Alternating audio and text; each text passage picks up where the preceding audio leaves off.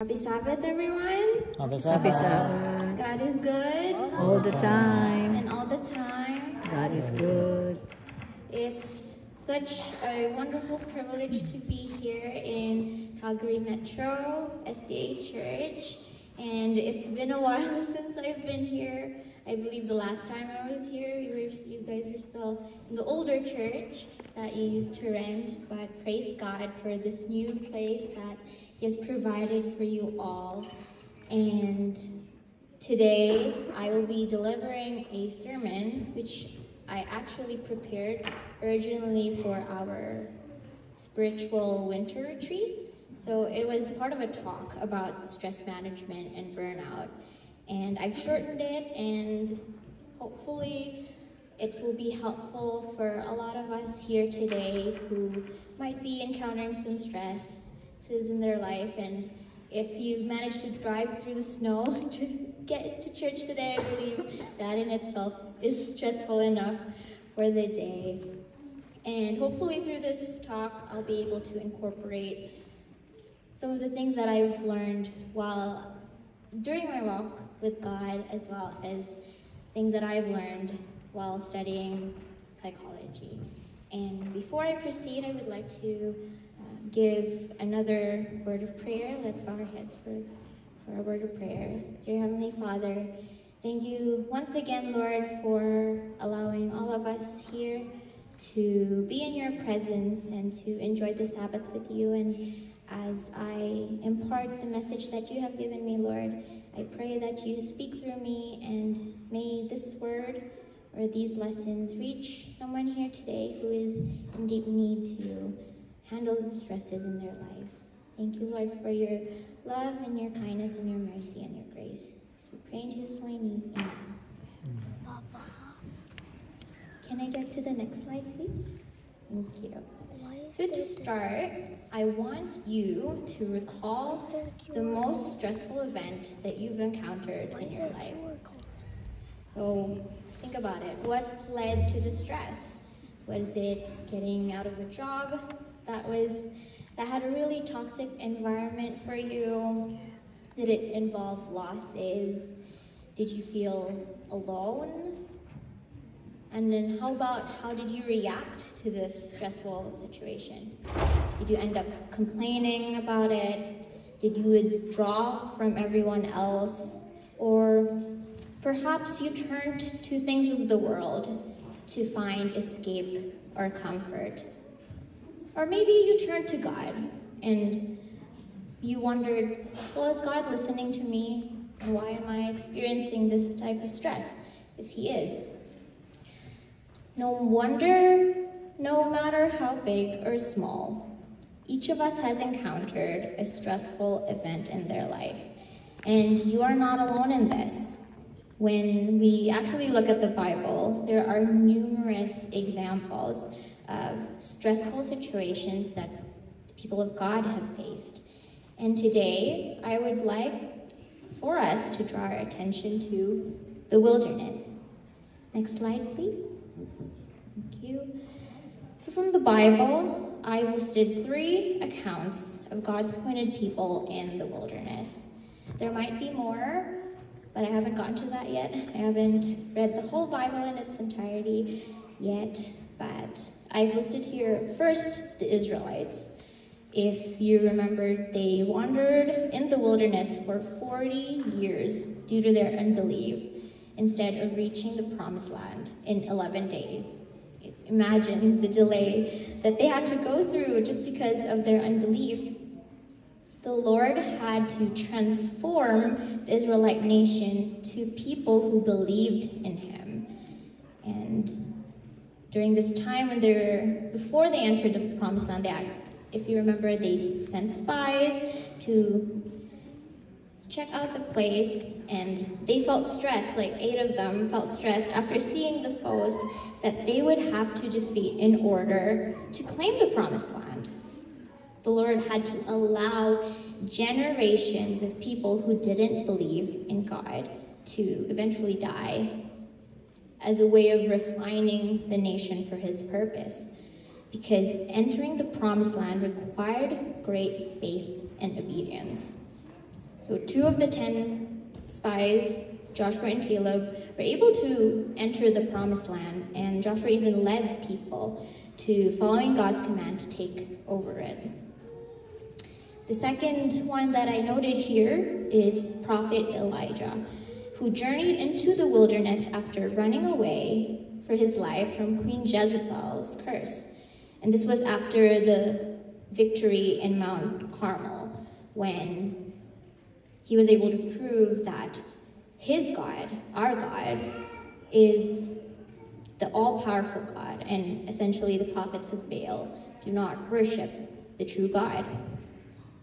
And while he was in the wilderness, the Lord listened to his cries and guided him to anoint kings who were faithful to the Lord, and to anoint Elisha as prophet in his place. And the third person that I wrote here is Jesus, whom, after he was baptized by John the Baptist, was led by the Spirit into the wilderness to prepare him for his ministry. And there, when he fasted for 40 days and 40 nights, he was tempted by Satan. And with every temptation, the Father provided a way of escape through his word. And with every temptation, Jesus overcame. So in all of these 3 accounts, there were periods of stress. And in all accounts, God's presence and provisions were there, working things out for his will to unfold. And in all of these situations, stress led to transformation. What was once a seed of stress that started to grow and transform into fruits of faith that benefited not only individuals involved in these wilderness situations, but also benefited future generations to come. For example, the Israelites, the preservation of their people eventually gave way for Christ to be born. Elijah, hearing the Lord in the wilderness, led him to anoint Elisha, who actually performed twice as much miracles that he did. And eventually, the fortification of Jesus' character and his faith in the wilderness gave way for salvation for the entire human race, for us to be saved.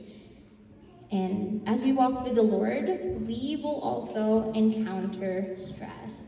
But when we're in the Lord, stress becomes a gateway to transformation. Next slide, please. So when we think about stress, we can also think about it as an imbalance of resources. So this is more of the introduction on what stress is in essence. So whenever we encounter an event, there's always 2 things that we assess. We assess the demands of the stressful event that has on us, and we also assess the resources that we have to meeting that demand. For example, this morning, since we had Sabbath school lesson, for example, someone tells you to lead the lesson, but you're not really prepared for it. So that would lead to that you would perceive that as a stressful situation because you think, well, I'm not really prepared to lead Sabbath school. However, if you've continuously kept up with your reading, then leading the Sabbath school lesson wouldn't be a problem or wouldn't be stressful for you because this is something you've prepared for. You have the resources to meet that demand. So it's balanced, the scale is balanced, but when it is not, the scale is off. And when it comes to stress, in the short term, stress can be beneficial for us and can motivate us to change in a positive way. However, when stress becomes a long-term experience and our body does not have a chance to recover, then it becomes harmful for us. Next slide, please. So as I've said, stress is a gateway to transformation, and really how we conceptualize stress can also determine whether it becomes a barrier for our spiritual growth or not. And actually, one of the effects or symptoms of long-term stress when it becomes harmful is burnout, and is a problem in today's society. And here I've written the definition of burnout, and it's the emotional, physical, and mental exhaustion that is related to but distinct from anxiety and depression. So stress can lead to a multitude of different symptoms, but burnout is one of the things that we have been seeing that is prevalent in our society, as I've mentioned. And to avoid symptoms of stress, such as burnout, we have to look into our limitations as God's created beings. So this next portion is not my own thoughts, but I would like to highlight from a talk by Orlando Perez, who is the Vice President Mission and Ministry for Advent Health in the US. Next slide, please. And this is basically the key points of his talk. He mentioned that the root of burnout comes from the inability to accept our limitations. So if you recall from the creation story, in the Garden of Eden, when God created man and woman, he set limitations for them. And that's not to say that they didn't have freedom. They were given responsibilities in the garden to take care of all the animals and all the plants. And they were told that they could eat from any tree from the garden except from the tree of knowledge of good and evil. And Perez points out that burnout is the result of being tempted to denounce our humanity. Because in that situation, God created a limitation to distinguish himself from his created beings. And to point out that those limitations don't really necessarily are there to cage you in, but they exist to have boundaries for you to be protected and to ensure that you're not pushing yourself to the limit where you should be. And when we denounce our humanity, we try to assume the characteristics of God. So we initially remove that distinguishing factor that he's trying to put in there. We try to assume that, like God, who is all-knowing, all-powerful, and all-present, that we know everything there is to know about the world and everything around us, that in our bodies we can do everything that we want to, even though there's limitations that are present, and that we also have the fallacy that we're going to live forever, and we live according to that assumption, which in essence, if we assume that for ourselves, we fall into the same temptation that plagued Lucifer in heaven, because essentially Lucifer wanted to be like God. So in this sense, it takes humility to accept who we are for who God has made us, humans with limitations. Next slide, please. Okay, thank you. And this brings us to the idea of self-control. When we assume that we are like God, we falsely assume that we have more control over the things that are not really within our control. And that shifts our focus away from things that are actually in our control. So we create unnecessary stress that, in the end, we could instead bring to God. For stress management to be effective, we have to accept our humanity. And this requires us to put our pride aside and to humble ourselves before God, to acknowledge his sovereignty and his power over all beings, including us, and to trust that he will provide for our needs that are not within our control. Philippians 4, verse 19 says, And my God will supply every need of yours according to his riches in glory in Christ Jesus. So when we surrender under his will and provisions, we can have a better idea of what we actually have control over, and we can leave the rest to God. And these steps require obedience. Oh, can you please go back? Thank you. So these steps require obedience, that when he tells us not to worry about things that is in his control, that we have to give those things to him in prayer and in faith, knowing that he will take care of us.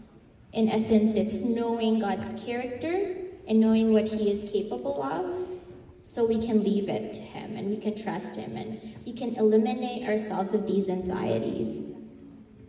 That also means that when he instructs us to take care of things that are within our control, and this can include things like our job, our family members that are under our care, or the situation that he has placed us in, we have to act in obedience to shift our focus to where we can work on these things, and we can steward the things that he has given us. And when we know what we need to focus our energy on, and to focus our efforts on as well, then we can move into managing our stress. And next slide, please. So when we look at managing our stress levels, I've highlighted here 2 levels that we can tackle it. And first we will be looking at the individual level. Next slide. Thank you. So stress management in the individual level starts with how we look and think about stress, or as health psychology calls it, stress appraisal. The degree of stress that we feel about a situation is comprised of 2 key components I've put here. The first is our interpretation of the situation. As I mentioned earlier, is the situation harmful to me? Am I going to get in trouble because of this event?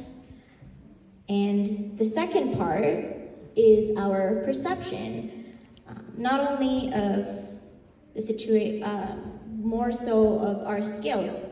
And this would coincide with the resources that I was talking to you about earlier. Do I have the right coping skills to cope with this stress? And depending on the levels of each will determine the degree of stress that we have. And because knowing this about the equation, if we can manipulate both of those factors, then we can change the degree that we feel stressful about the situation. So for example, changing the interpretation of the event that could be or could not be stressful can mean something like adding humor to the situation, or if you perceive the situation as something that you can learn or grow from, then it helps us manage the stress better. And as Christians, this can also look like fixing our eyes on Jesus. And when we fix our thoughts and our efforts on the Lord, we greatly increase our confidence in the situation, knowing that God is in control, and that our perception that we can overcome this stressful event, knowing that he fights the battle for us. And here I've extracted from 2 Chronicles 12 verse 15, the Lord said, "Do not be afraid or discouraged, for the battle is not yours, but God's." When we leave the things that we cannot control or our stresses to the hands of the Lord, then he fights our battles. Next slide, please. And yes, here. And since I've been listening to Pastor Pavel Goya's sermon lately as well, I also wanted to highlight one of the key points that I took from his sermon last week from Lacombe, where he really highlighted the importance of Psalms 100, verse 4, where it says, "Enter his gates with thanksgiving and his courts with praise." So when we uplift God and recognize his sovereignty and power over our problems become so small and insignificant, you can't even see it in the presentation. That's how big our God is, and that's how small our problems are. And we can have a better perspective of our problems in that aspect. Next slide, please. So this picture did not translate as well as I hoped, but this is what I wanted to talk about as part of the other part of the equation, which is the perception of our coping skills for the stress. And managing our own perceptions and our ability to cope is another aspect of that is determining the negative patterns or the negative thinking that might be unhelpful to us in the situation. So sometimes the source of the stress can be external, could be events that we have no control over.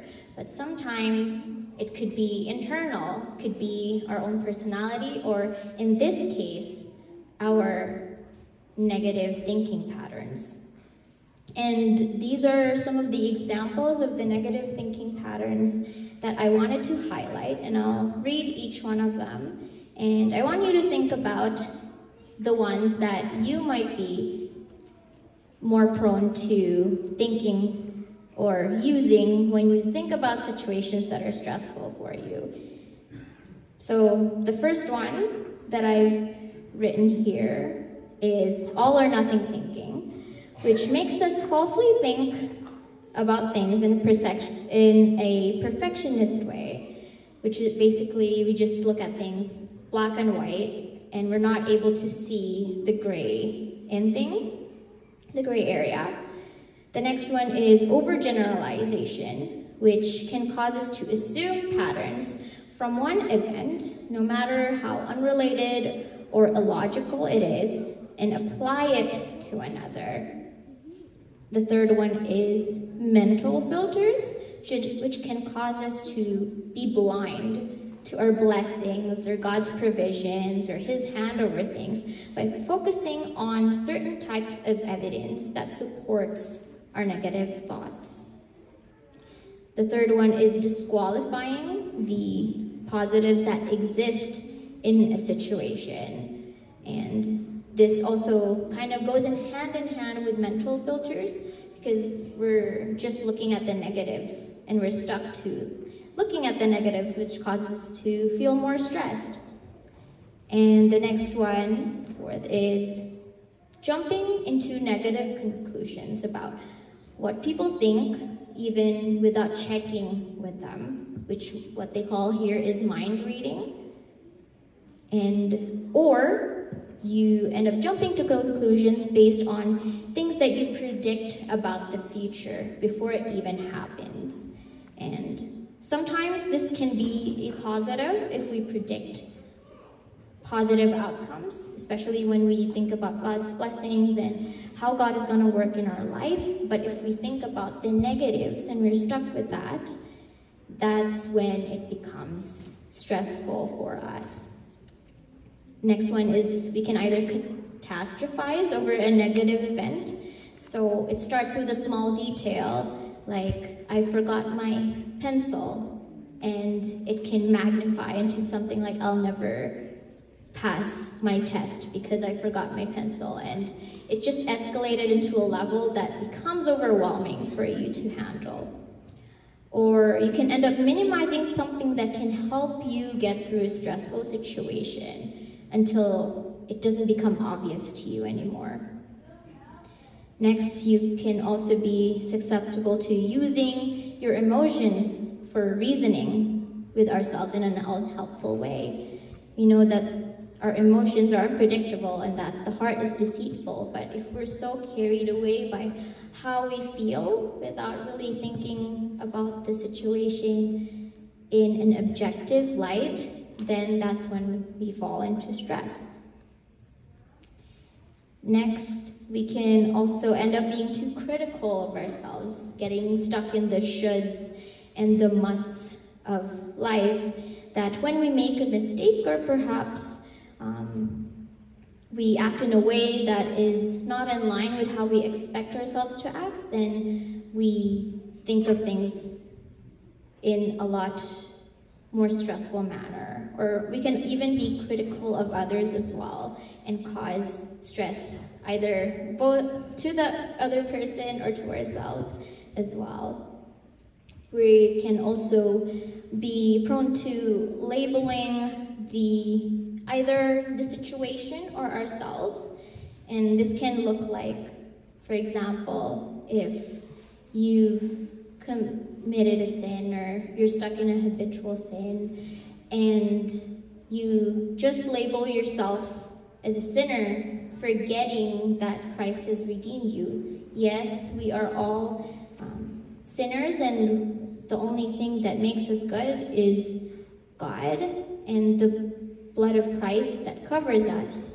But if we get stuck in thinking that we're still supposed to act as sinners, then we're not able to move forward and actually step into the life that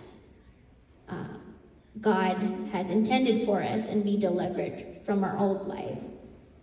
And lastly, instead of minimizing the stress that we feel, we can possibly take more responsibility for something that wasn't completely our fault, and that's called personalization at the end. And as we've gone through this, think about the ones that you've been more prone to acting on, as in the patterns of your thinking, and think about the Bible verses that you have found or you've encountered in your Bible study or in spending time with the Lord that can combat this. And this is definitely a great way for us to be more grounded in the Word instead of being stuck in the way that we perceive our stresses. Can I proceed to the next slide? Next. Thank you. So in the event that we do perceive the event as stressful, or where we've decided to take action and to deal with this stressful situation, there's two ways that have been categorized here based on health psychology that we usually deal with our stressors. The first one is you can respond to the stress either in an emotion-focused response, and this is something that you usually go for if an event or a stressful event is not within your control, and it's more of managing how we respond to that stress. And the second one is problem-focused response, which is what we opt for if we've thought, okay, there's something that I can change or control within the situation, and therefore I can get to the bottom of that stressful situation. Next slide, please.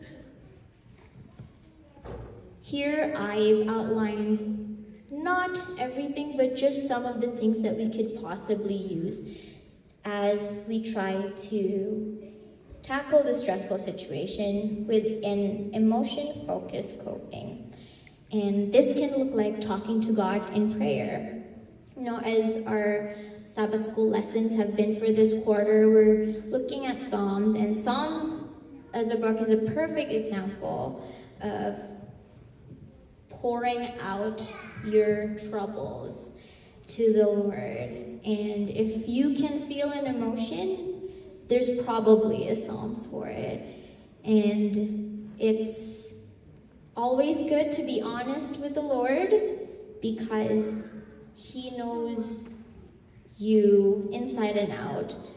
He knows you even before you were born. And being honest to God about how you feel or about the stresses that you've been carrying is a great way to have that relationship with God that will help sustain you in times of stress.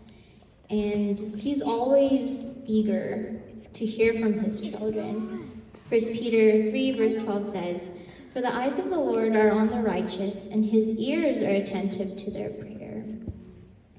Second one is seeking social support. So seek trusted individuals that you have, whether it's your godly counsel in church, people whom you know can hold a space for you to just let your feelings out and support you in times of stress and despair.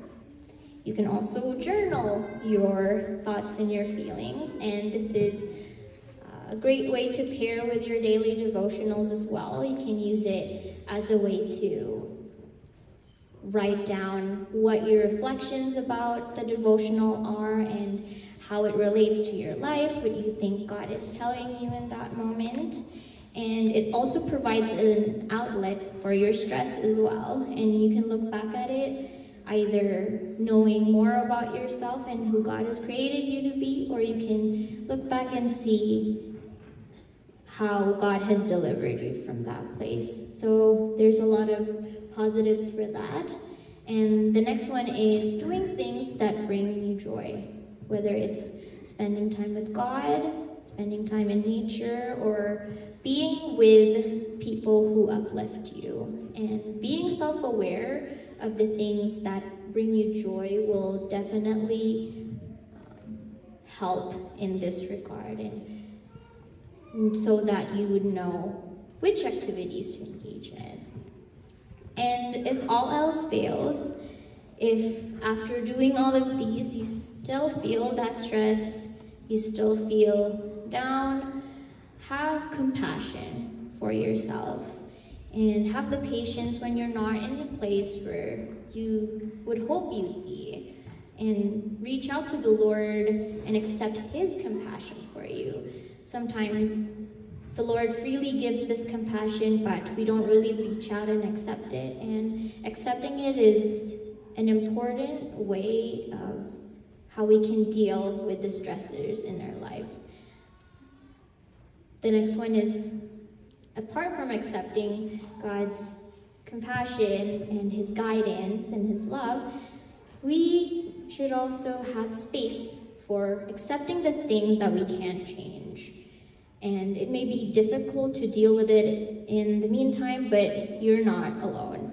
And in this world, there will be stresses, knowing that sin is around us, but that pain won't last forever, and emotions will come and go. Next slide, please.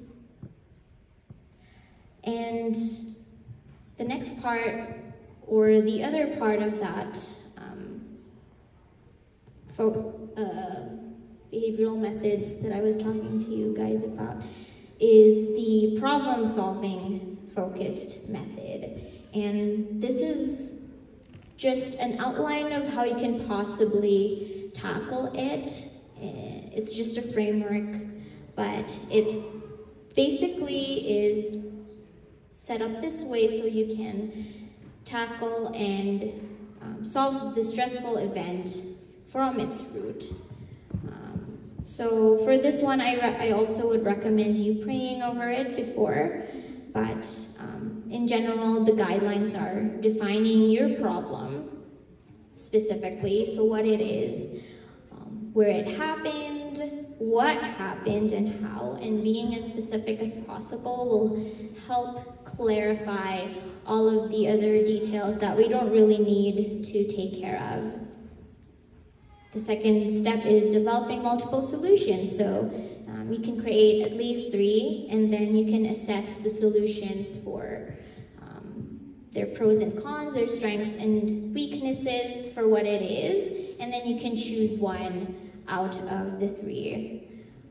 And part of this assessing can also involve, whether it's a long-term or a short-term solution, because for some solutions, you can enact it and then it gets rid of the stressful event for a short period of time, but then it comes back again. So those are the things that we can think about and ponder whether this solution would be the best suitable for you, as well as your likelihood of actually implementing the solution. Because that is the next step of this, is implementing the solution in itself and determining whether you plan to do this at a specific time or whether it's something that you would spontaneously do if ever X, Y, and Z happens. And finally, to review the results of implementing your solution and just refining it and determining for yourself whether was this the right solution to do? Did I make the right judgment? Should I make adjustments next time in case something like this happens again? And this will definitely help you when managing similar situations in the future as well. Next slide. And these are just more behavioral suggestions. The first one is basically just getting used to the stressor, in essence. And it's perfect for situations where there's no real threat. You just perceive that there might be. Of course, if you're getting chased by a bear, don't do this. But it's perfect for things like, for example, public speaking, as I'm doing right now, and dealing with the stress of giving out a sermon or something like that. And it's just a way of you getting used to how to get through the stressful event while still reaping the benefits of it, whether it's personal growth or just doing things for the Lord. And the next one is actually born out of our health message, which is New Start. And I won't be going into too much detail into it, but it's basically just implementing lifestyle changes that help you manage stress better. And if you have these building blocks, so to speak, then you're able to tackle stress with a better mindset. So taking care of your nutrition, more whole foods and more balanced diet, having exercise, as we were talking about earlier, the benefits of running. And you don't even have to run. It could be 20 to 30 minutes of any physical activity of your choice. It could be brisk walking, sports, and so forth. Drinking enough water is important. And actually, for example, if you're dehydrated, then you're more prone to, experiencing headaches, which can contribute to your stress, for example. Having ample amounts of sunlight. I know it's not always possible for us here who live in Calgary, but just getting enough sunlight when there is, taking vitamin D supplements if you can, and some people have those SAD lamps, which basically emulate the effects of sunlight, so you can take advantage of that as well. Temperance, which is just self-control in all things, taking things into moderation. And air, getting fresh air, and this is done best in nature.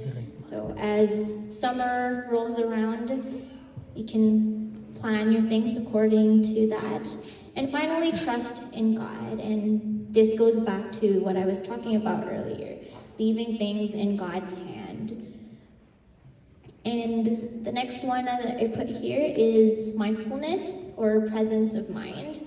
I put presence of mind because I think that it's more fitting for what it is, because essentially sometimes when we think about stress, we can just get stuck in thinking about it and ruminating about it. For example, you could be here in church, but you're thinking about stress at work or stress at school. And the point of having presence of mind is just being here, and especially today for Sabbath, being in the presence of the Lord and dwelling in His presence and receiving that rest in Him that He freely gives to us. And it can be a way to separate or have a boundary between your work or all of the things that are keeping you stressed and just being here in God's presence. I've included here a grounding technique which you can use if ever you do feel that you get stuck in ruminating about your stresses. So just using your 5 senses, 5 things you see, 4 things you can touch or feel, 3 things you hear, and 2 things you smell, and 1 thing you taste. And this could be really helpful if you're someone who's prone to having panic attacks or just getting stuck in that negative thought process that you have.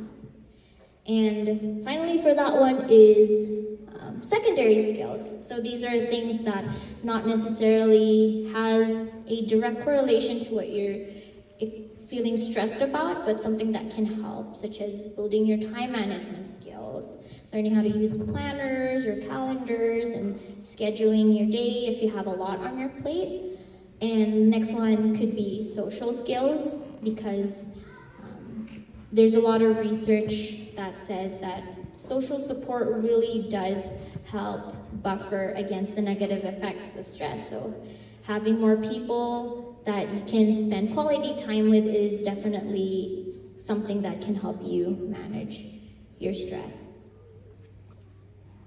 And this slide is just to give a summary of the things that I've been talking about today, and definitely important as Adventists and Christians is reading the Bible and studying the Word. And this goes hand in hand with prayer and meditation as well in God's Word, because when we, and this is something that Pastor Sam has actually talked about last week in Gladys, is that when we pray to the Lord, we talk to Him, we are in communication with Him, and then when we read the Word, He is able to talk to us. And doing those things hand in hand will help us have that constant communication with the Lord, and so we can know the things that He is trying to tell us. And next one is praise and worship, which we have been talking about earlier. It could be, singing for the Lord, or it could also be just applying the gifts that He has given you in service for Him or in service for others. And those are only some of the things that you can do for praise and worship, but it's a big scope, as we all know. And then if you're stuck in a stressful situation, don't hesitate to reach out to your pastor or your elders, because they're able to hopefully give you some advice or some direction. Sometimes when we think of a stressful situation ourselves or we deal with it on our own, it's hard to really see it from an objective perspective, but if we can get someone else to help us in thinking about it or dealing with it, then we can tackle it better. And as I've mentioned, practicing Sabbath, and I noted it here because there's actually experts who say that anticipation of rest and actually having rest is a great way to prevent burnout. And we're so blessed that the Lord has reminded us and given us this 7th day to really dwell in His presence, so we can have a opportunity to not be burned out. And for the second level of stress management, I just want to briefly talk about how, as a congregation, we can impact others' levels of stress. Next slide, please. Thank you. And going back to that social support aspect that I was talking about, it is one of the greatest buffers against stress, and that is something that we know as a church as well. And even in the garden, one of the only times that God has said that it is not good was when he created man alone, and he said it's not good for man to be alone. Everything else that he created before then, after he separated night and day, he said it was good, and then every single day he kept saying it was good, until he got to the part where it was only Adam. And this is when we know that God has created us for a communion. And because we are created for communion, and it is basically the second half of the 10 Commandments, that we love the neighbors, our neighbors as ourselves, then we can help create an environment where people can get that social support that they need, so that all of us can help alleviate each other's stresses. So in the context of the church, that can look like setting up activities that we can be in fellowship with one another. For example, I know we don't have potluck or AY today, but for other days, you guys have potluck and AY and all of the other activities that you have, so that you can be in fellowship with one another and have that opportunity to connect.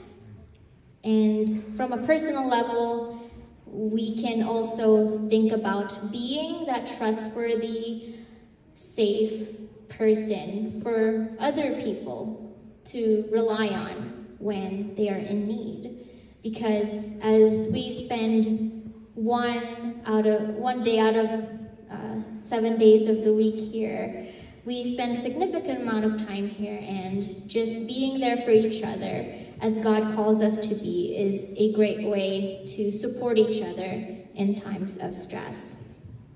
And as leaders, we can do that by creating more of those opportunities for the people in the congregation, and really creating an environment that doesn't promote burnout or stress, and really ensuring that we're taking care and looking out for the people in church. And all in all, this helps widen our sense of control, because now we're not only managing stress in the individual level and what we can control, but we're looking out for each other and learning how to lend that helping hand that in a way that God intended for us to be. So in everything, modeling Christ and reflecting God's word. And for the next slide, as part of that social support aspect, or increasing activities that will help each other to be in fellowship with one another, I actually wanted to invite our youth to our book club / Bible study of the patriarchs and prophets. And this is composed of our youth / young adults who are within the age range of 14 to 30, which is a big range, but it's just a way for us to not only get into the word, but also grow in our faith and be in fellowship with other people who also want to grow in our faith. And it just creates an environment for support for each other. So if you would like to take a picture, there's a QR code that you can scan. We meet on Wednesdays at 8 p.m. through Discord, and we also sometimes meet on Friday evenings to read the actual books, because we do the discussions on Wednesdays, but we read it on Friday evenings. But feel free to join us if you would like, and so we can continue fostering that love and that spiritual growth that we need. And last but not least, as I close my message, I know this has been long, I want to really reiterate that repetition is key. And all of these things that I've discussed very briefly with you all, there could be some that you've already been implementing, and there could also be some things that are new to you and you would like to try out and to really know how to manage your stress. And sometimes implementing new things can be really difficult, and you find that you do it once and it's not effective and it's easy to give up. But by continuously relying on God for strength and knowing that the process is a process, it's a transition, it takes a while, will help you know how to navigate through your stresses and find new ways to cope with them. And I just wanted to make this analogy just to drive in that point. When you're driving in the snow, you know how everyone just drives where there's tracks present because it's the safest, and it is because it's easier, and it's just more predictable. And we know that if we go through this way, others have gone through it, and you don't need to really think about it that much. But it's way harder to drive in that path where there really isn't any traction and it's just snow, and you don't know, are you going to skid or it requires a lot more faith to drive through that. But over time, the more drivers drive through that snow, it creates a new path, and you can think of acquiring new skills, acquiring new ways to manage your stress in a similar way. And I chose this verse to close, and if there's anything that you can gather from this talk, it's really summarized in this verse, and something near and dear to my heart is that my flesh and my heart fail, but God is the strength of my heart and my portion forever. Amen. That even if you have tried new things, or there are times when stresses can be so overwhelming for you, know that you have a great God that is looking out for you, that is listening to all of the things that you utter and listening to your cries and hearing you out. And you're not alone in this, and you can always gather your strength from Him each and every day. And may God bless you all with this word. Amen.